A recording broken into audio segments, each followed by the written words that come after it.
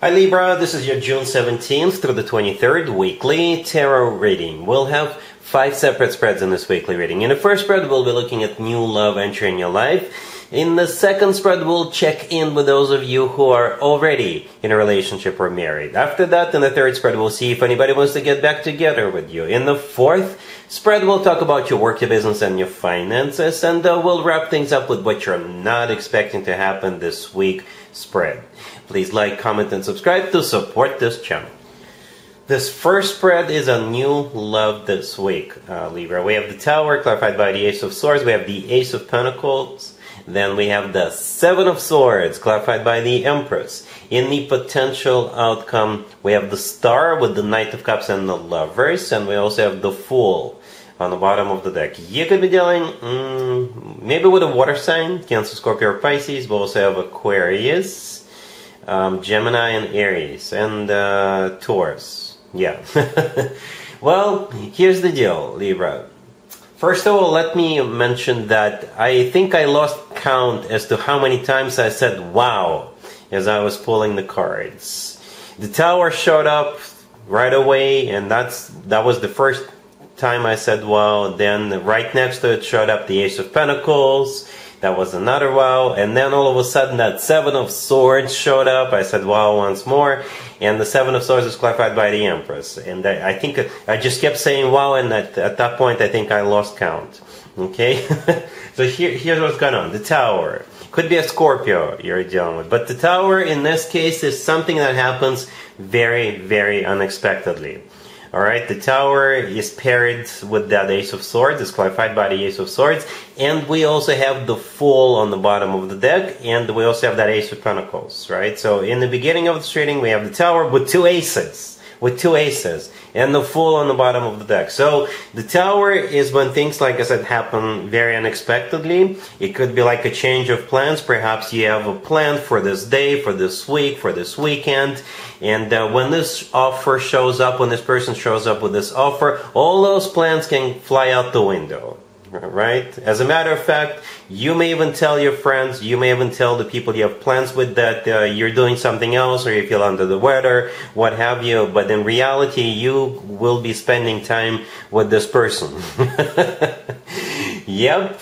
That's how I hope that Seven of Swords will play out. But we'll get to it in just a second, right? So, Tower clarified by the Ace of Swords. With the Ace of Swords, somebody's going to be very upfront, very straightforward with you. They may tell you, hey, you want to get out of here? And you'll most likely say yes. Hey, you want to go fly out to Vegas? Or hey, you want to do this, you want to do that, you want to come with me? Or something like, hey, over the weekend I'm gonna try, I don't know, surfboarding, or I'm gonna try this, I'm gonna try that. Would you like to come with me? And you will most likely say yes. Alright, this person will capture your interest from the get-go. Something about this person, maybe this person is like a risk taker. Okay, one of those people. But I do see you going for it. I think you yourself will know from the get-go, from the beginning, that this is a once-in-a-lifetime opportunity, right? Because the Ace of Pentacles right next to the Tower is exactly that, a once-in-a-lifetime opportunity. It's a golden opportunity with the Ace of Pentacles. You know, this Ace always talks about long-term. The Fool could be an Aries you're dealing, but the Fool is a card of being spontaneous, taking a leap of faith.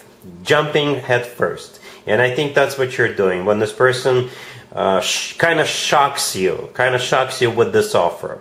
Okay, in the middle we have the Seven of Swords clarified by the Empress. The Empress is one of your major arcana cards, Libra. That's you. You're clarifying the Seven of Swords. The Seven of Swords is a card of deception. Okay, but in this case, I think this is what's happening with those plans. You may have plans with other people and you'll tell them, oh, something came up, or I feel under the weather. But in reality, you'll be spending time with this person. It's like the Seven of Swords is like running away. Alright?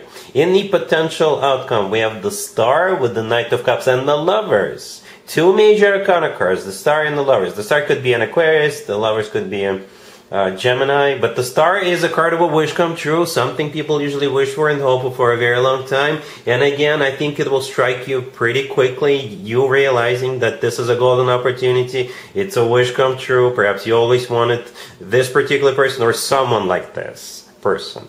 right? The Knight of Cups in the middle of the potential outcome could be a water sign, Cancer, Scorpio, or Pisces, but this is the most romantic, the most loving night out of all 4 nights, the most caring night out of all 4 nights. All right, so this is what it's all about, love. All right? The Lovers right next to that could be a Gemini, it could be a card of a choice, but so late in the reading, when the Lover shows up, maybe you're choosing a place where you want to live together, or maybe you're choosing your wedding venue. Okay, but at the same time, the Lovers, in my opinion, is the best card when it comes to the actual love connection between 2 people. It really is. It could be, it's a soulmate card, it's a twin flame connection card, and it's also the lover of your life card. You see, your life is about to change in an instant, Libra. I hope you're ready for this. I hope you're ready for this. But I'm really happy for you. Congratulations. If you are already in a relationship or married, Libra, this card is for you. We have the World, the Ace of Swords, the Two of Wands clarified by Justice, and we also have the High Priestess on the bottom of the deck. So something is coming to an end, but it's a happy end. I don't see any devastation. I don't see anybody struggling or crying themselves to sleep. No. Nothing like that. Something is coming to an end, and now you're going to be deciding, so what's next for me? What do I do next? Right? So let me elaborate a little further. We have the World, the first card that came out. The World is a card of an ending. It's a major arcana card, but the thing about the World card, it's a happy end card. A retirement would be a happy end. Graduation would be a happy end. You know, something else. You're wrapping something up. You're finishing something, and now you're done. Okay, that would be a happy end. Maybe you're gonna pay off your mortgage. That would be a happy end. Maybe your lease is coming to an end on your apartment, on your home, on your car. That's also a happy end, right? And there you are, the Justice card right next to the deck. That's your major arcana card. You're clarifying the Two of Wands. And now you have to decide what you want to do next, what you want to do now, right? Maybe you're renting a new place. Maybe you're buying a new place. Maybe you're getting a new car. Maybe if you just retired, you're thinking, where do I want to go? What do I want to do? And things like that. The Ace of Swords will give you clarity, okay? Or maybe with the Ace of Swords, this is you deciding to end something that's no longer serving you. All right, so yeah, the High Priestess on the bottom of the deck is a card of intuition. So yeah, basically, rely on your own intuition. And since this is a couples reading, I'm sure it's going to be you and your person and maybe the two of you together can brainstorm and come up with the solution. All right? Cool. Let's see if anybody comes back from the past for you, Libra, this week. Keep in mind it doesn't have to be the most recent next. We have the Three of Cups, the Page of Cups clarifying it, the Ten of Cups, the Queen of Swords, and the Sun on the bottom of the deck. You could be dealing with the Leo, maybe a fellow air sign, Gemini, Libra, Aquarius. We also have a lot of water, so maybe Cancer, Scorpio, or Pisces. So here's what's going on. The Queen of Swords right next to the deck. For most of you, it's you, Libra. But for some of you, maybe this person is a Gemini and it's their birthday this week, and you're going to their birthday, and that's where you could run into your ex. Okay? But for most of you, the Queen of Swords, that's you. And you're still going to some kind of a celebration. Right? The Three of Cups, the first card that came out, is a card of a reunion or absolutely any type of an event. Any type of an event where people celebrate. The Page of Cups clarifying it. Maybe an ex will reach out to you and tell you, hey, for the good old time's sake, why don't we go to this party or this event? Or if you're going there by yourself, they could also be there. And with the Page of Cups, they'll approach you. Right? It's also a card of an apology, by the way. Right? The Ten of Cups in the middle, it is a card of a family, but it could also play out as a card of like a massive family-oriented celebration, such as a wedding, a baby shower, a housewarming party, an engagement party, what have you. Right? And on the bottom of the deck, we have the Sun. Could be a Leo you're dealing with, but the Sun is the happiest card in the deck. This whole spread is really happy, actually. Right? I assume the people in the Three of Cups are happy because they're celebrating. The Ten of Cups is called the happily ever after card, and the Sun is the happiest card in the deck. Okay? All right? So, it could, take it from there. Go to that event and take it from there. All right? Cool. Let's talk about your work, your business, and your finances, Libra. This week we have the King of Pentacles, clarified by the Eight of Wands. We have the Moon, clarified by the Sun. Then we have the Queen of Swords, clarified by the Seven of Pentacles. And we have the Queen of Pentacles on the bottom of the deck. You could be dealing with a couple of Earth signs. Taurus, Virgo, Capricorns. We also have Pisces, and we have Leo on the table. So here's the deal. As you can see, we can have 3 court cards, right? I assume you're the Queen of Swords.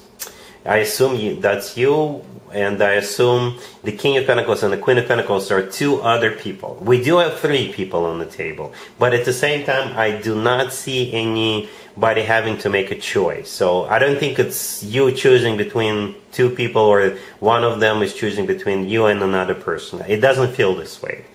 It does feel like you're still waiting. Perhaps those 2 have to come up with some kind of a proposition or some kind of an offer. Or maybe you are making those people work and you're waiting for the results. You're waiting for something. Perhaps there's even more people involved. Alright? I don't see any competition either. Alright? I don't see any competition. The Eight of Pentacles... the King of Pentacles is clarified by the Eight of Wands, alright? The Eight of Wands is a card of communication, back and forth communication. It's a card of negotiation. It's also a card of literally going somewhere. It's one of the fastest cards in the deck, alright? The Moon is clarified by the Sun. Those 2 are like polar opposite energies, right? The Moon is all about secrets, something hidden, and with the Sun card, things usually come out. People, things usually come to the surface. Alright, so maybe they are like deciding something and they will let you know. Alright, or maybe it's you who is deciding and you will let them know. Or something among those lines, right? It's a bit of a complicated spread, to be honest with you. You are clarified by the Seven of Pentacles, which is a card of waiting. You could be waiting to hear from them. You could be waiting for them to make a decision, to come up with some kind of a proposition. Alright? Or again, maybe you've already done some work with those people and now all of you are waiting for the results. Okay? And the Seven of Pentacles is a good card. It's a good card. It usually talks about, things that are almost there. Almost there. Alright? Cool. Let's see what you're not expecting to happen this week, Libra. We have the Six of Wands, the Ace of Swords, the Emperor, clarified by the Queen of Swords, and we also have the Seven of Pentacles on the bottom of the deck. I think this spread has something to do with the previous spread, the work, business, and finances spread. I think you're being promoted at work, or if you are hired, maybe they will hire you for even a higher position. Maybe you were applying for like a mid-range manager and they'll be like, you know what, from what we see, you could be like a senior manager. Okay? Because the Queen of Swords is clarified the Emperor. The Emperor is a boss figure. The Emperor is the boss. Alright? You're the boss. You're the one in charge, you're the one in control. Alright? The Seven of Pentacles on the bottom of the deck is a card of waiting. We saw this card in the previous spread. Right? And this is a different deck, by the way. I use different decks for different spreads. The Six of Wands, the first card that came out, is a card of victory, success. It's a card of recognition, being awarded, rewarded, promoted, hired, feeling good about yourself. The Ace of Swords often comes through as the word yes. Alright, so yeah. And even though you could still be waiting for it, but I think what you're waiting for, what will actually happen, will exceed your expectation. Okay? Or maybe people will tell you, you need to take control. Or you will assume control yourself, or something like that. You're the Emperor. You're in charge. You're large and in charge. You're in control. You're the boss. And that type of stuff. Alright, Libra, so that's what I have for you for this reading, for this week. If this video resonates with you, please like it. Please also comment and subscribe. And other than that, Libra, have an amazing week.